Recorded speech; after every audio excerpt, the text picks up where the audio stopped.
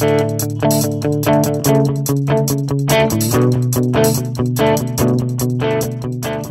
to Pedo Teeth Talk, brought to you by the American Academy of Pediatric Dentistry, a show that delivers cutting-edge ideas for the professional specializing in pediatric dentistry and promotes the highest standards of patient care with today's top experts in the field.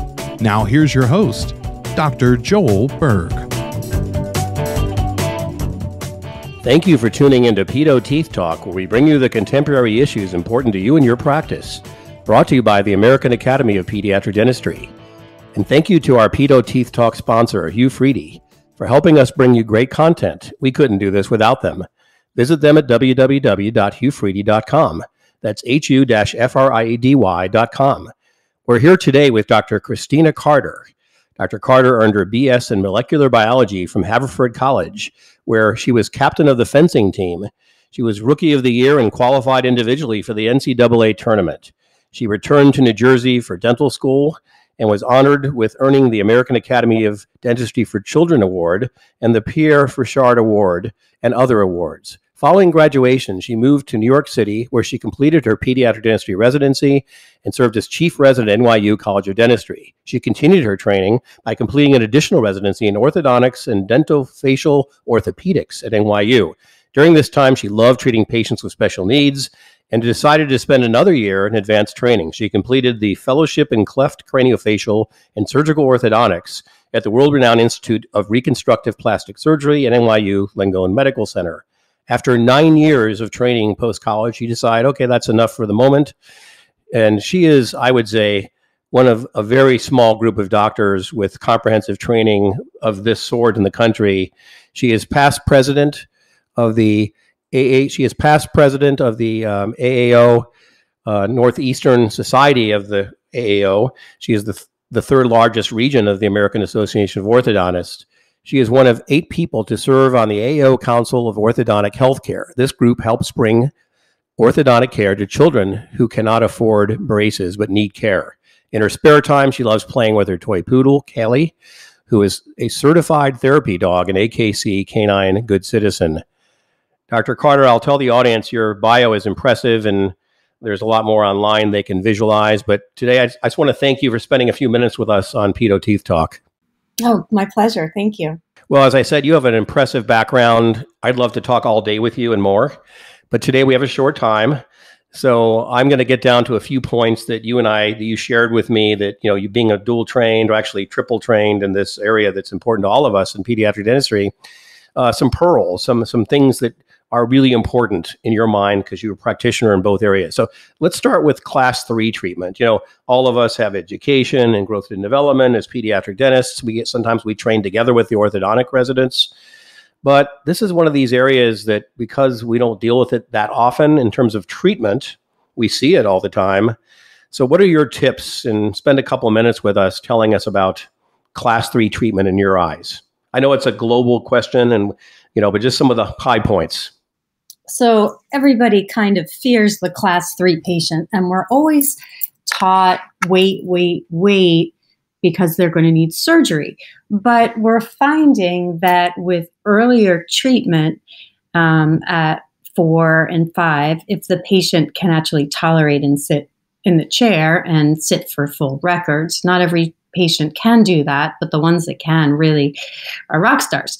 And we find that we can really work with growth even before any of the adult teeth come in and protract that maxilla and slide it forward with protraction headgear or other methods. I don't want to lock us into one treatment modality. There's so many different ways to get to the same place, especially in orthodontics.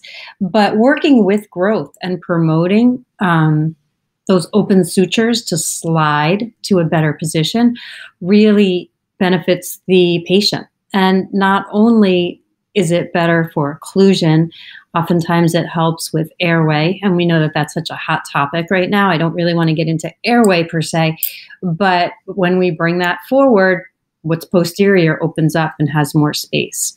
And I always consult with speech therapy because we are changing that posterior area, especially with children with clefts. We want to make sure that we're not opening up another problem with velopharyngeal insufficiency. But we can slide that maxilla forward. They wear it at home and when they sleep. And at this point, when they're at that age, they sleep for 10, 12 hours a day. Compliance is super easy. And we also know that the looking different to other children their age is not as big a factor. When you're in middle school, that bullying factor kicks in. But at that age, they don't really notice the differences or see the differences in the same way. So when you say that age, if I see a 3-year-old who has a crossbite, has a class 3, let's say, and I see it both in the jaw and I see it in the dentition, should I refer to you at that age, at 3 or 4, or when? Sure. So I actually say, come see me as soon as you see it. We can evaluate the child's, growth and development, but also it gets the child used to the office. And I don't know many orthodontists that are really upset when they see a patient too early. And sometimes those children, especially if they're the second sibling or the third sibling, they're so used to coming that they're ready. Right. And we don't want to just assume that they cannot tolerate treatment. Sometimes those 3, 4, 5, 6-year-olds, more 4, 3 sometimes can be a little bit rough. They are sometimes way better and more compliant than our adolescents. Yeah. Well, in my day, which is a while ago, and when I trained, they used to call what I think you're referring to here with this taking advantage of the growth and the jaw movement, and that we used to call this using functional appliances. Is that the term that is still applied to this, or is that different today? It's a little different. Functional appliances is using the musculoskeletal components to actually help move things. So and it's usually internal with some protraction headgear or some movement of the maxilla forward. Sometimes we're just using internal. There's nothing external, and that would be a functional appliance. If we're using a face mask where we're actually connecting rubber bands to an external device, the true, definition is it's no longer a functional appliance. Okay. We're splitting hairs there, with definition. Okay. Well, you can see why I wanted to talk all day, but I have to go to another topic already and to move us along. So impacted canines, we see it all the time. And, we develop these techniques of deciding, it comes an academic question at that point, are they palatal, are they lingual rather, are they facial, the same side, the slob rule, whatever it is. And now we have cone beam CTs and blah, blah, blah. And I'm going to come to that topic in a minute. But so when is it important to say, oh, there are impacted canines there? I'll also see some space loss. Maybe I need to find out if they're impinging on the laterals. Is there an eruption issue, impaction issue for other teeth? So just summarize for us, how should we assess this and when do we refer to you? Sure. So looking out for impacted canines is kind of my favorite little addiction. It's almost like I like notching my belt. Oh, there were 2 impacted canines and I was able to intercept them and bring them down without surgery. It's kind of like our little thing. I have to say you're the first person who's ever self-described an addiction to assessing impacted canines, but I'm a fan. Go ahead. I'm sorry. So anytime we can intercept a problem, that's what I like to do. But we take a screening panoramic x-ray, usually after we seal the 6-year molars. So about 7, which is also the age that we say every child should be looked at by an orthodontist.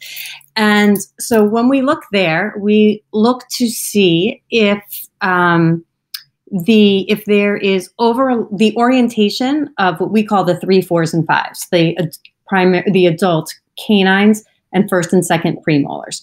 Is there any ectopic eruption of the 6s? What is the position of the second molars, adult second molars? And is there a lot of overlapping of the adult dentition so that we know we have a space discrepancy? Is the angulation of the adult canines, upper and lower, mesialized? Do we see that they're in a poor position? When we look inside the mouth, does everything look very narrow? When I run my finger along the vestibule, along the buccal aspect of the gingiva, Is there an indent in that canine area or not? And these are some of the things that we look for. I also ask parents, oh, did you have orthodontics when you were younger? And it usually sparks, oh, I had an expander, or, oh, I had those chains, or, oh, I didn't have anything. So you kind of get a history too. While there is a genetic component, it's not 100% genetic, but you kind of look twice. And I find that while sometimes we're taught to just extract primary teeth to help guide teeth in, if we know why are these teeth in a bad position, if we know there's going to be crowding, why are we not expanding? So I know that some of the classic literature, especially out of Boston University, was you do not expand except in the presence of a crossbite. Well, that's not always the case. Sometimes we do wait because we have that increase in transverse width once the laterals do erupt. But if we already know that we're crowded, why don't we make more room, or at least increase the ability to get something to come in? If we know something's stuck, why don't we make more room? There's kind of a cardinal rule in orthodontics. If you think you have enough space to fit a tooth, you don't. And if you have a little bit too much space, it just might fit. So if you're a little crowded, expand. I'm not saying 100% of the time, but expand, make things wider, loosen up those teeth a little bit if you want them to kind of go in a different way. And we still extract primary teeth to help create roadways for them to come in, but it's a broader subject than just expanding primary canines to a one lane. There's a whole bunch more to this that I want to talk to you about another time on the treatment side. There's a lot of different ways of doing it. We're not going to have time today, so we'll come back. That's one of many topics we'll follow up on. We will now pause for a word from our sponsor. Do you need additional CE hours but don't have time to travel to courses? Did you attend the annual session and want to listen to the audio recordings? Check out AAPD's Education Passport, an online learning center, where you can earn CE and listen to audio recordings from all of our continuing education courses and more. Visit educationpassport.aapd.org. We are back with Dr. Christina Carter. She is not more than dual trained in pedo ortho, also in craniofacial anomalies and cleft lip and palate and the related conditions that require assessment and treatment. So we talked about class 3 treatments. We talked early about screening for impacted canines. For both of those kinds of assessments, we might want to do some of the modern imaging techniques. And of course, what comes to mind is cone beam CT. Back in the day, we were doing hand tracing cephalograms and all that kind of stuff. And we're not going to get into that about, whether that is still necessary. My answer is no, but because you could probably look at it. But then, so where does the cone beam CT fit into your practice? And maybe divide that into two parts. Where does it fit into your practice as an orthodontist? And do you think a pediatric dentist who maybe doesn't have an orthodontist in their practice needs such a device? But just to get your take on that. So I have no financial association with any of the CBCT companies, but I think it's one of the things that's really revolutionized orthodontics and being able to treat. When I have like my two different hats, my pediatric dental hat, it does not impact pediatrics as much as orthodontics. However, in the cases where you might need it as a pediatric dentist, where you see a supernumerary, or if you see really something odd, if I didn't own mine, I would refer to my oral surgeon or refer to somebody else to have it. And, but for my day-to-day screenings, I would not necessarily have it as a pediatric dentist. As an orthodontist, it has completely changed my way to diagnose and to treatment plan. In fact, my ICAT was down this week, and I felt like I was doing things blind. It was really very frustrating. I still have my pan Ceph, my old machine, just because it was a great machine, and I do straight pans too. But when I need to really look at bone if I can move teeth into the area. Cephalometric, instead of just having a one angle, I can actually turn and see more facial asymmetries. It's no longer the lines don't really line up, but I can see, you know what, the orbits aren't as aligned. The asymmetry is really starting much higher than where I thought. I also have a much better view of the condyles, and that has been huge because I have diagnosed and, well, I don't want to say I've completely diagnosed, but I've identified problems with the joints, referred to rheumatology, and there was juvenile rheumatoid arthritis starting. So that's really been really very different. Of course, with my cleft and craniofacial population, we've been using it for a while, and I don't know how you treat without that. But as an orthodontist, I saw a little fuzziness on number 8 up at the apical part, and there's an open, it was a younger child, and there was an open apex. And I was looking and I said, that's just really not right. And we took the CBCT and we rotated it, and there was a mesiodens that was inverted, and we saw it that way. And then in my peds practice, and again, I would have referred this to an endodontist, I had a patient who was 16, no history of any caries, had terrible pain up on the upper right in the anterior region.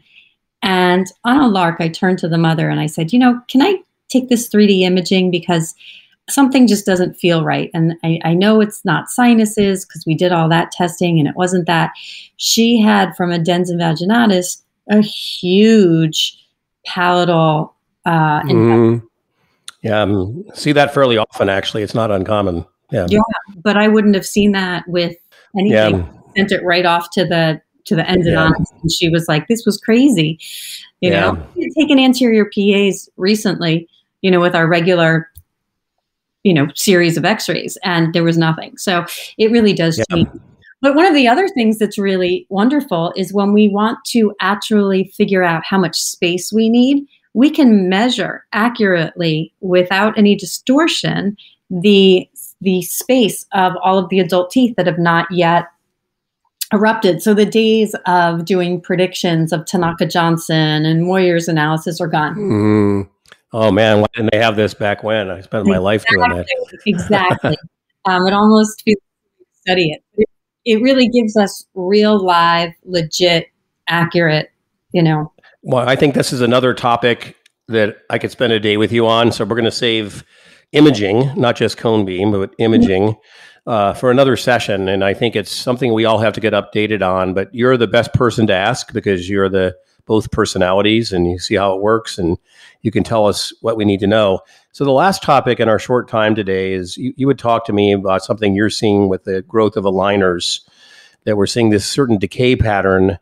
And as a result of seeing this decay pattern, you've implemented some like different preventive measures when you have patients in aligner, clear aligner treatment.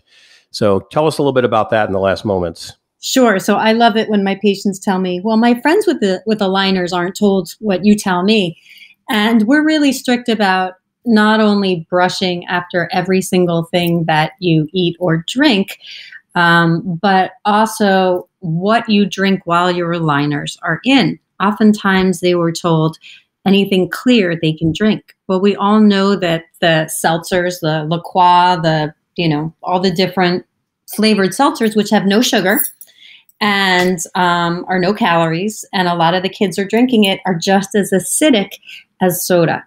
And so we're seeing a rise not only of pit and fissure caries, but also smooth surfaces, the linguals, the buccals. So that's more of an erosion phenomenon then if it's acid, right? Than caries traditionally, yeah. Well, now that we are scanning instead of taking impressions, we have better fitting aligners. And when we have better fitting aligners, speech is not impacted as much because they fit so tightly, which means there's less saliva in between, which means that the teeth dehydrate. So if you're not brushing, you're putting something on dehydrating the teeth. Now, what do these kids, or at least in my area, what do? They after school, they go to Dunkin' Donuts, Starbucks, and they get these, sugar-filled beverages. They drink them, and then they put their aligners back in, or they drink them with their aligners in. So I applaud them wearing their aligners, but they're basically packing sugar right on top of these teeth.